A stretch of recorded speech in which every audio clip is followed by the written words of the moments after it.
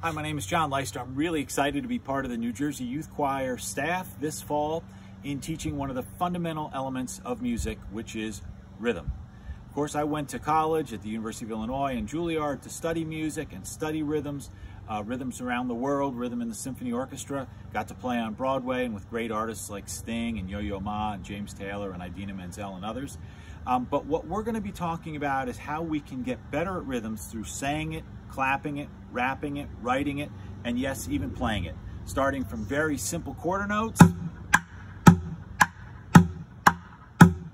like a clock, to very simple rhythmic patterns like a rock rhythm.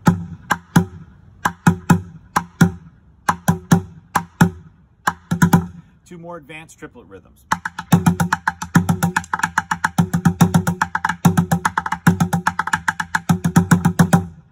Can't wait to get started. See you there.